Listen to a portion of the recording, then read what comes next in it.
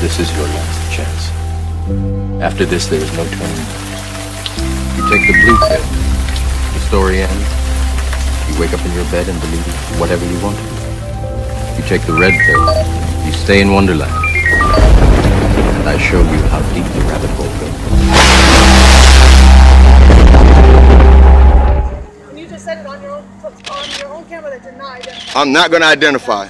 What's going to be the charge? I'll take your phone for evidence. You won't take my phone.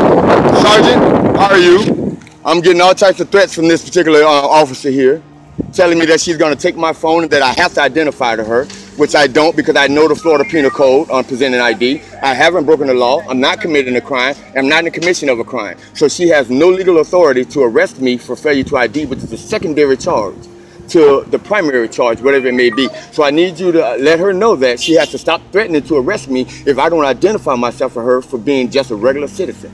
And also, there's a poster in there, poster 7, which allows media, free press, to come inside of government buildings. There's also a memo from the Homeland Security, which provides security for them, 2018 updated version. And it's on the wall in there that for media purposes and for public information, I have the right to go inside of the foyer, all public areas, and record.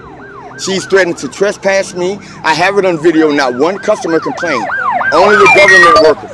Only the government workers did. Charge, whatever it may be. So I need you to let her know that she has to stop threatening to arrest me if I don't identify myself for her for being just a regular citizen. And also, there's a poster in there, poster 7, which allows media, free press, to come inside of government buildings. There's also a memo from the Homeland Security, which provides security for them, 2018 updated version. And it's on the wall in there that for media purposes and for public information, I have the right to go inside of the foyer, all public areas, and record. She's threatened to trespass me. I have it on video, not one customer complained. Only the government workers. Only the government workers did. He said, but they say I'm not a suspect and I know I've done nothing wrong. It's okay if I talk to him? I said, no, you tell them you will not talk to them without immunity. I explained to him why that was true, and he never heard from them again. Okay, why you should never talk to the police. Let me just spell it out for you. Let me make it plain to all of you. And I'm quite sure there's many more to come. Big NicK, South Florida Accountability. Out. Plain to all of you. These are the top 10 reasons. I don't want to actually really lie to you. I don't really have 10. I don't have time for 10, but I've got time for 8, and that'll be close enough. Number 1, and this really ought to be good enough. Contrary to what you laymen instinctively and naturally suppose, it cannot help. There is no way it can help you. Plenty of folks think that it can, and they're always wrong. You cannot talk your way out of... I'm quite sure there's many more to come. Big NicK, South Florida Accountability. Out. I've often asked other criminal defense attorneys, in all of your experience, have you ever once had a case where you looked back in hindsight and said, thank God my client talked to the police? They laugh at me. They laugh at me. They say, you've got to be kidding me. You cannot help you. You can't talk your way out of getting arrested. And contrary to what you might suppose if you never studied the rules of evidence, what you tell the police, even if it's exculpatory, cannot be used to help you in trial. Yeah, this is public property. Yeah, it is. It is. It is, Siegel, and there's not a damn thing you can do about it. You can get all the calls you want, Siegel. There's not a damn thing you can do about it. You're dismissed. That's called a walk of shame, what you're doing right there. You are dismissed. What is relevant about this is that whereas 40 years ago when I was born, the question of having to deal with what is unspoken by the subjugated, what is never said to the master, of having to deal with this reality was a very remote possibility. It was in no one's mind. When I was growing up, I was taught in American history books that Africa had no history, and neither did I. That I was a savage. Because it's what we call hearsay. Under the rules of evidence, specifically Rule 801D2A, if you want to look it up, everything you tell the police, as the saying goes, can and will be used against you, but it cannot be used for you. It cannot help. And that ought to be good enough reason. That ought to be reason enough to keep your mouth shut. But if you're not persuaded, let me talk about a couple of others. Number 2, obviously one of the most obvious. If your client is guilty, as many of them are, But even if he's not, even if he's innocent, he may well admit his guilt with no benefit in return. Wait and see if perhaps your client can work out some sort of an arrangement where maybe he'll make some sort of compensation to the alleged victim, or maybe he'll be able to get some sort of a discount in his sentence. And don't forget, by the way, even if your client only admits things that the police already knew, you might think, well, what? I'm quite sure there's many more to come. Big NicK, South Florida Accountability. Out. The Innocence Project of the United States has confirmed that in more than 25% of all the cases where an innocent man was convicted and then later released from prison after he was exonerated by DNA evidence, in more than a quarter of those cases, these innocent people we know to be innocent, made incriminating statements, delivered outright confessions, or pled guilty. Police fed details of the crime to Mr. Lloyd, who was mentally ill. The jury deliberated less than 1 hour before convicting him on the basis of this confession. There was no other substantial evidence against him. The judge said, I'd hang you if I could, but the death penalty was not available in Michigan. I was a savage, about whom the less said the better, who had been saved by Europe and brought to America. And of course, I believed it. I didn't have much choice. Those are the only books there were. Everyone else seemed to agree. If you walk out of Harlem, ride out of Harlem, downtown. 2 decades in prison, he was released after DNA evidence proved that this man was innocent and had falsely confessed to a crime that he did not commit. On the right is Earl Washington, who was released from prison just a few years ago here in Virginia after spending 18 years behind bars after being committed of a rape and a murder that we now know he did not commit after having been exonerated by DNA evidence. But this man, Mr. Washington. I'll tell you my name if you tell me your name. That's not how it works. You address me, you're a member of the Fort Lauderdale Police Department. Your policy is to identify yourself when you come in contact with a member of the public. What's your name and your badge number? I just thought I'd ask you. My name's Officer Siegel, 17. Thank you. What we're gonna ask of you, you're allowed to film, but we need you on the opposite side. No, sir. No, you don't.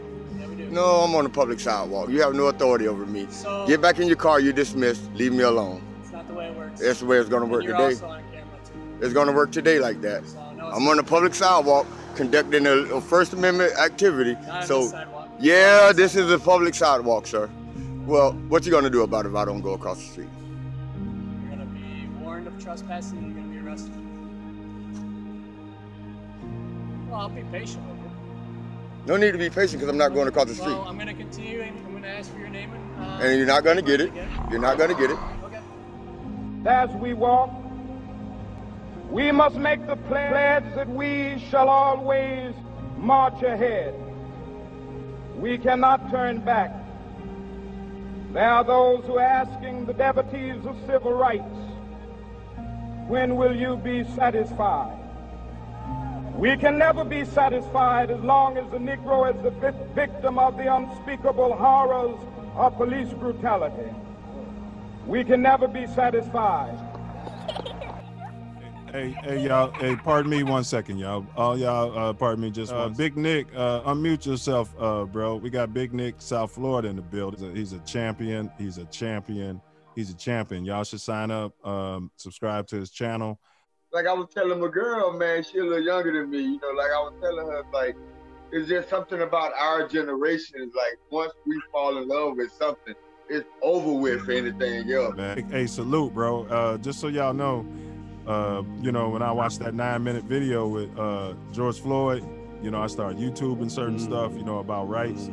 And man, Big NicK is a reason why we all here right now on this panel right now, man. You know, I just started thinking like, what can I do? What can we do? You know, and it's the fact that the image of us, first of all, we don't know our rights.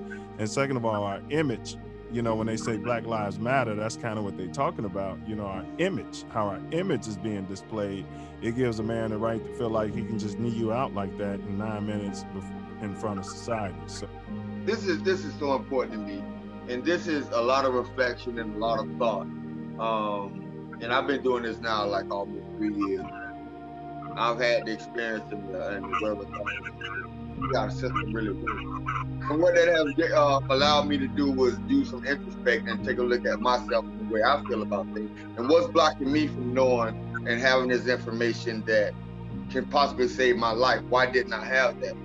And one thing I used to always try to let people know is that I consider myself to be the blackest man in the mirror. You know what I'm saying? The only thing I want white is a T-shirt. And I had an epiphany, and you guys might not understand this until you really think about it, but it is absolutely true. I'm the blackest man in America, but before I'm a black man, I'm an American. Man, that is. Because being black in America has never gotten me anything, but being an American has gotten me everything. So what that really is, once I realized that I'm an American, hands down, every right that's afforded to you is afforded to me. Then I take power back because I am part of we the people. So it's okay to be black and love being black because I'm the blackest man in America. Yes, sir. But I'm an American. And that means something in America. Hey, and Big Nick, thanks for your service too, bro. I mean, but man, the stuff that I see you do, it makes me say to myself, you know, I need to educate myself. I need to educate my people because I've seen you like that video we showed tonight, Self Love. You saw how that jump out boy jumped out on him, man. We're so willing to protect the billionaires, but we'll destroy our neighborhood, and we're ready to march every time we feel like something happened. Travis. Hey, feel free to use my videos as much as you want, man, and no need to read that fair use stuff. I watch you. I check your show out, you know. So just know I'm your brother. Appreciate what's mine is yours on this right here. If it's going to benefit us, what's mine is yours because I can't win unless you win. So let our people know the importance of understanding that we are the bosses and they're the servant. Man. And they're the servant. And we would not be sitting around here calling you sir when you were the servant. Right. Period. Identify yourself to me and I address you that way, and you're going to call me sir. You're going to answer my question. I don't have to answer your question because I'm an American and the Constitution says Americans don't have to do that.